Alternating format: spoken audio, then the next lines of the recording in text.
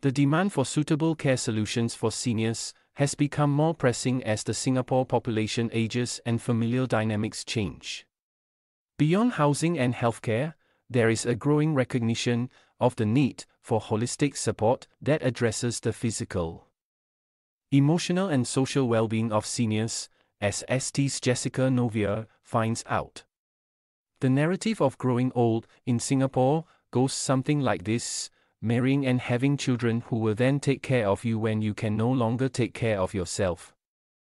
If and when that is not possible, they will check you into a nursing home or hospice where you will stay until you die. This traditional approach to elder care in Singapore is called aging in place.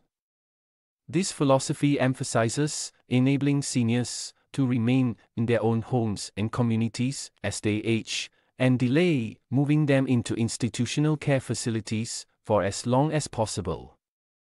I have 5 children, 3 sons and 2 daughters. One son died in 2020.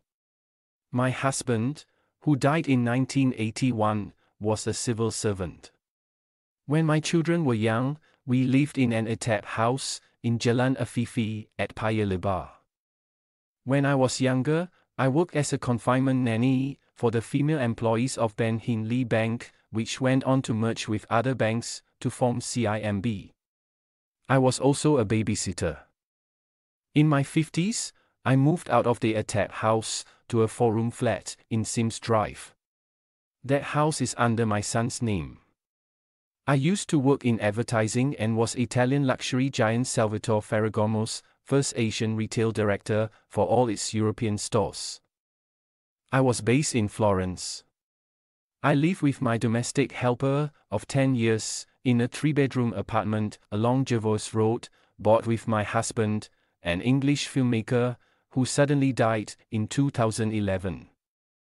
It is full of memorabilia and furniture collected from living abroad over the years.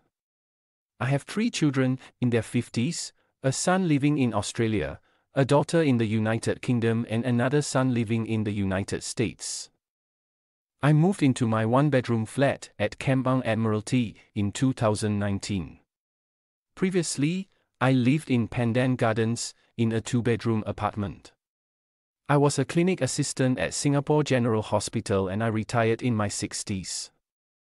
My late husband, who died 26 years ago, was a corporal in the Singapore Army. I have 2 daughters, aged 54 and 60. One of my daughters is staying close by. I have 5 grandchildren and a 2-year-old great-grandchild. I prefer staying by myself because there is more freedom. I'm quite a fussy person. Even if I do stay with my children, I would keep to myself. I want to watch television in my own room. I am the youngest of 4 siblings. I am single.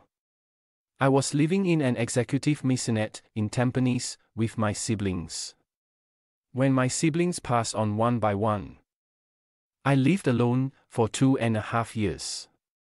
When they were alive, my siblings and my mother cared for me. They did all the paperwork and bought food for me. I've never even had to handle cash.